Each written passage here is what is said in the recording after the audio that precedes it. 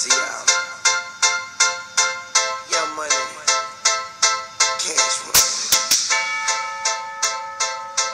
Hey, what's up, guys? It's Nunnker, and I hope you guys liked my little entrance video. Yeah, so I'm gonna start putting that before every one of my videos. I don't know. I think it'll give just the video more of a theme, I guess, and more of a catch your attention a little more, and just give it like a make it look more professional, I guess. So yeah, that's gonna be for every one of my videos. For those of you guys who are wondering, the name of the song is "The Sky's the Limit" by Lil Wayne. I don't think it's on iTunes, but you can find it on YouTube. It's a good song. Anyways, so yeah, hope you guys like that. Now, what I wanted to do today is a very anticipated video that a lot of people want to see. And a video I wanted to do myself for a long time now. This video has been made by a lot of people. A lot of people don't like to make this video because they think they'll receive a lot of criticism, and it's a very controversial subject. A lot of people have different opinions. So before I start this, I just want to say it's completely my opinion. So just don't leave any bad comments saying you're an idiot or whatever.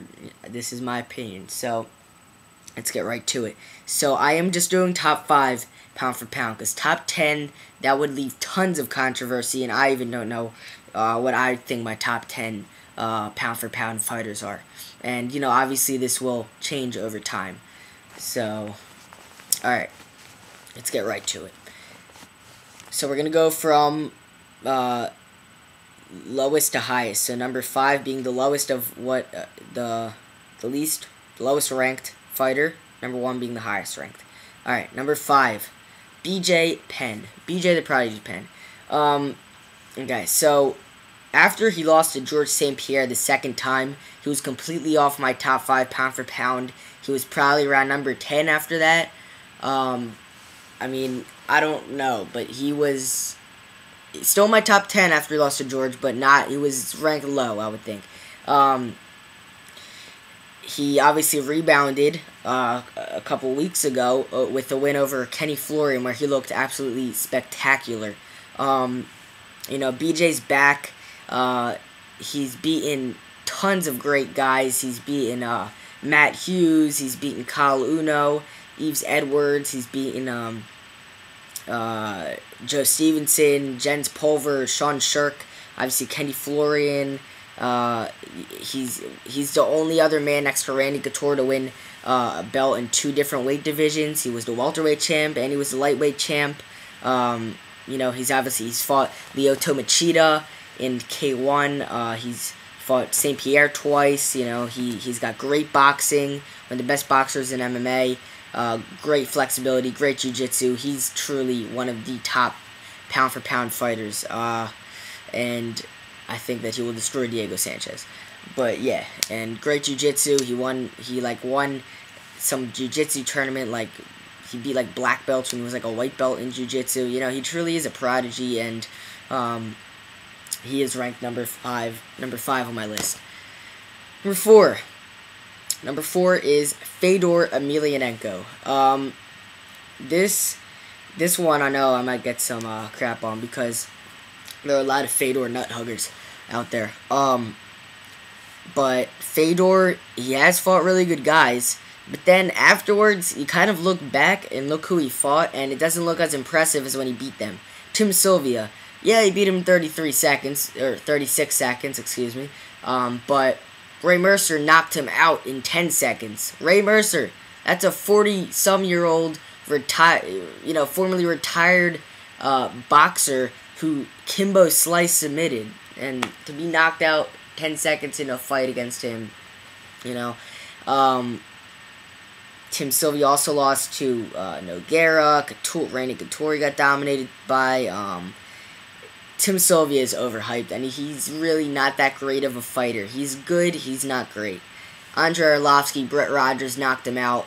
way faster than Fedor did, you know.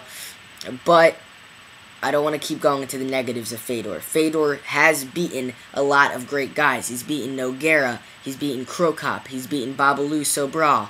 He's beaten Matt Lindland. He's beaten, obviously, Tim Sylvia, Andrei Arlovsky. He's beaten the who's who of heavyweights, you know. I could go on and on, but he only has one loss in which he ended up avenging, and the loss was by an illegal elbow. He got hit with an illegal elbow, and then he got cut, and they stopped it from a cut stoppage, and he beat the guy. So he's really 30-0 if you think about it. But you know, now Strikeforce signed him, so you know we'll see what fights he gets there. There's great fights from there, and he truly is, in my opinion, the best heavyweight in the world, but not number one pound for pound. And I do think he's a little bit overhyped. Number 3, Lyoto Machida. Lyoto the Dragon Machida.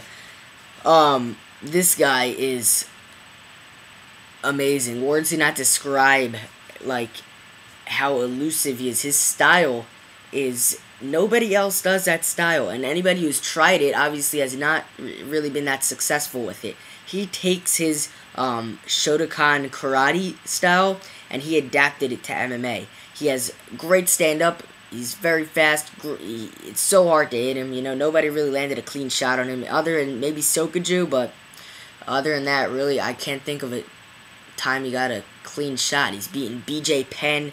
He's beaten Stephan Bonner, Rich Franklin, first man to beat Rich Franklin. He's beaten Sam Greco. He's beaten Tito Ortiz, Sam Hoger, David Heath.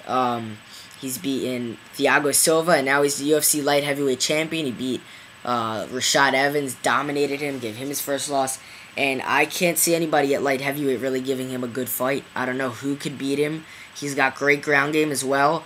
And now he's starting to finish guys as well, and that's scary. And he's never lost. He's undefeated, and I definitely think that he is worthy of number 3 and possibly even number 2 if he beats Shogun Rua.